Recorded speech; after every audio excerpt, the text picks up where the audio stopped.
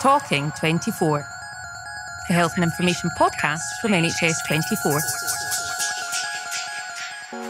Hello and welcome to Talking 24, the podcast where we talk all things NHS 24. I did just think there, though, that that makes it sound like this is going to be the longest podcast in the world, that we're going to be talking non-stop for 24 hours.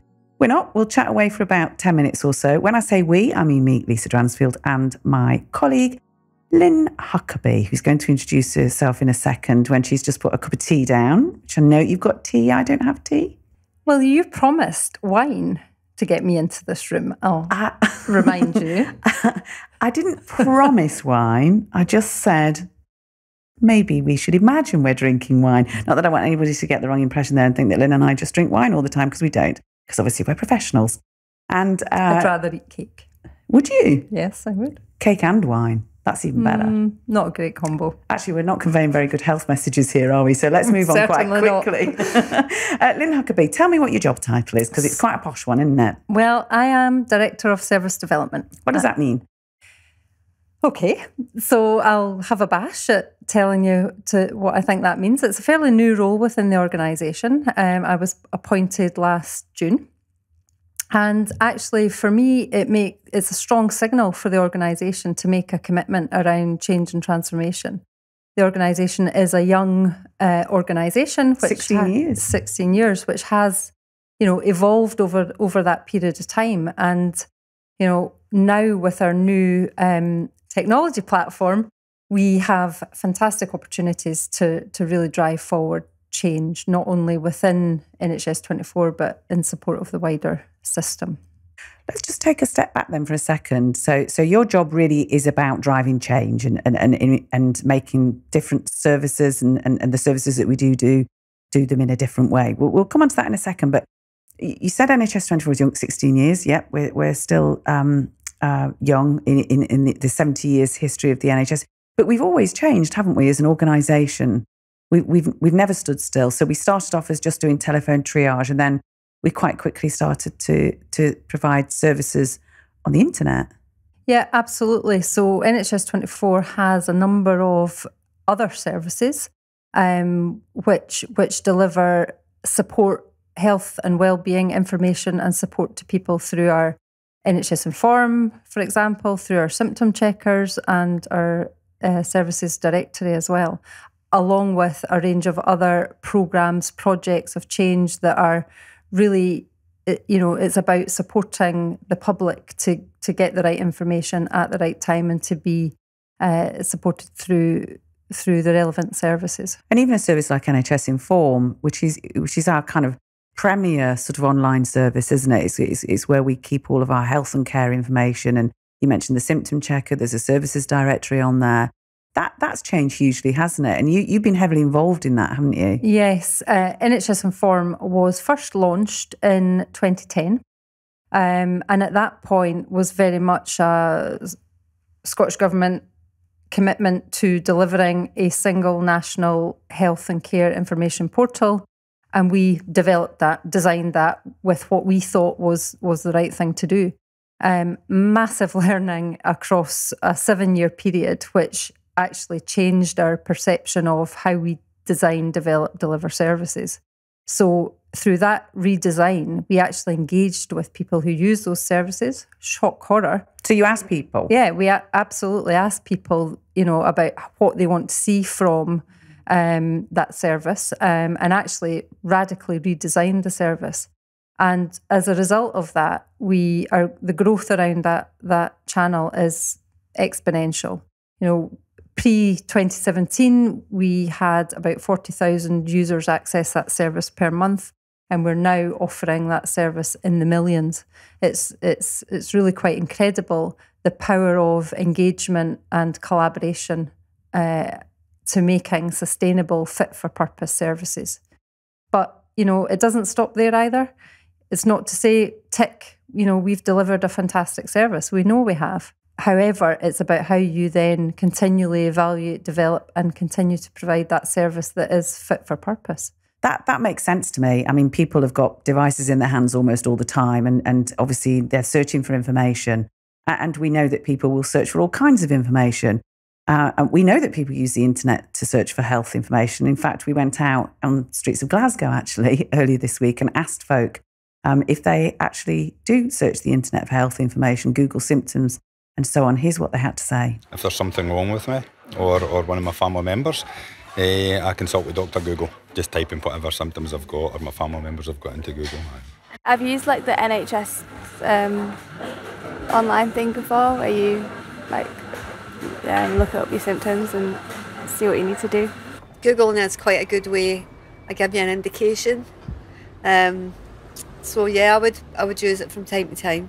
I suppose, yeah. I'm quite lucky that I keep well. I don't really have much, but I suppose I have looked up symptoms. Sometimes I Google. I think the NHS is one of the first ones that come up when you Google your symptoms. And if I was to, I would read that one first rather than any ones after that. So the people of Glasgow confirming that Dr. Google is in fact a thing. So it's right and proper that the NHS provides a trusted and assured source of health information. It makes sense to me. But looking at it in a broader context of the NHS in Scotland, why is it really needed? I mean, can people not get information anywhere else? Is there a big gap? So let's take it back a bit. So NHS celebrated its 70th birthday last year.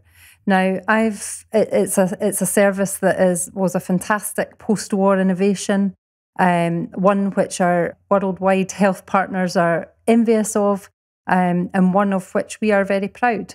I've worked in the NHS for almost 30 years, she says, muttering under her breath. And actually, the service, at a broad level, hasn't changed significantly. We've tinkered around the edges, we've undertaken improvement programmes and fantastic results out of those, but very niche, very focused improvement programmes. And I think we've got a fantastic opportunity with the new digital health and care strategy, which was launched last April. In fact, on my birthday, last April. Happy birthday to you. That was your present. To really bring about a significant level and fundamental change to the people who use our services. And that for me is really exciting because that is about truly providing services once for Scotland. And coming back to your point, we also haven't embraced technology. We're all very well used to having devices attached to our pockets, and we use them all the time. In fact, I think, to me, it feels like my right hand's cut off if my mobile isn't there. So we need to embrace that technology to mirror how people are using that in their everyday lives, to book holidays, to do shopping, to order a pizza, whatever. Back to the unhealthy food scenario, apologies. So really bringing about the opportunity we have with technology that is there with what people need, really engaging with the people who use, but importantly, who don't use our services. I think there's significant barriers to the way our services are currently designed that, by taking a different approach to how we deliver our services, just opens up the opportunities for people to access services in a way that they want at the time they want. So it's about speed, really, isn't it? It's a lot quicker to find health information with a few clicks on your mobile phone. I mean, we're a 24/7 society. We expect things when we want them. Fortunately, our branding of our organisation is NHS 24. We should be delivering services, across that spectrum. 24 hours a day? Yeah, 24 hours a day, and not just niche services, all our services. Can you just explain a bit more about GP triage? What's that? In Lothian, we are working collaboratively with Musselburgh Practice for patients who seek same-day appointments.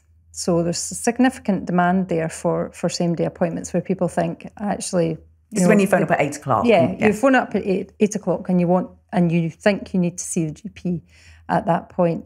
So our process of triage is enabling us to actually divert people to the most appropriate point of care. So self-care outcomes, including our symptom checkers on NHS Inform, including pharmacy.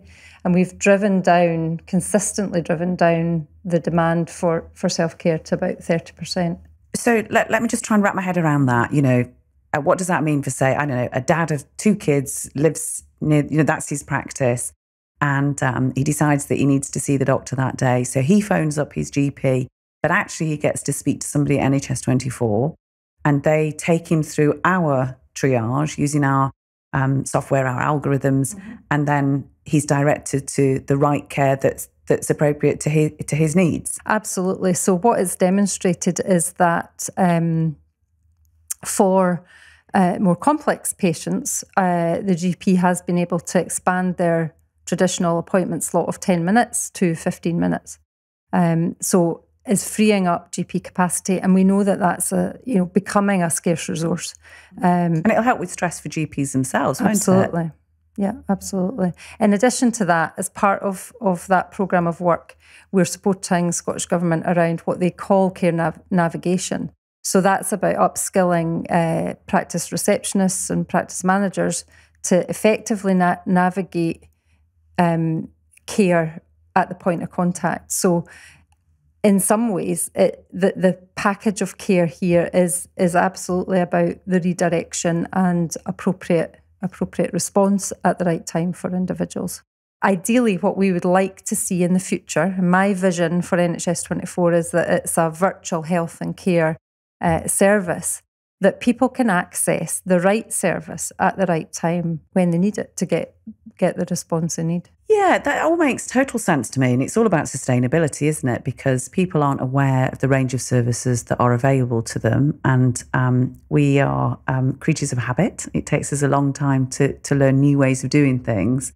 So the more people are made aware that their pharmacists can help with a whole range of conditions, for example, the more likely they are to use them as their first port of call. If anybody's listening to this and they're interested in finding out about some of these changes and maybe getting involved even, I suppose they could do, couldn't they? You mentioned talking to the public about their view of services. Is there any way that they can do that easily? Absolutely. We have a team as part of the directorate called our Stakeholder Engagement and User Research Team, all very grand again, but essentially that is our team who will absolutely engage with the public, engage with groups and communities to really drill down into what people need, what people want from our services. Not to say we can promise and deliver everything, but actually gathering those insights is really critical and really important to us. Fantastic. So it's all about, in summary, it is about change, but it's also about sustaining and securing the NHS. Without a shadow of a doubt. We know the challenges across the system with an ageing workforce, recruitment and retention levels. And fundamentally, the way people want to access services is just different now to how it was 70 years ago. And we need to make our services fit for purpose first off. And then the sustainability comes through that ongoing engagement and collaboration with not only our public, but our staff are really critical to that too, because they're the ones that are on the front line delivering those services, and our partners. Absolutely.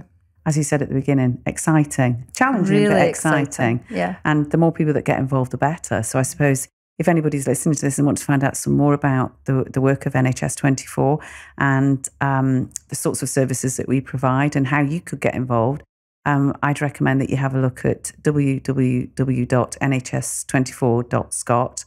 And Lynne, the NHS Inform site really is the first port of call for health and care information, isn't it? Absolutely, and that's available at www.nhsinform.scot.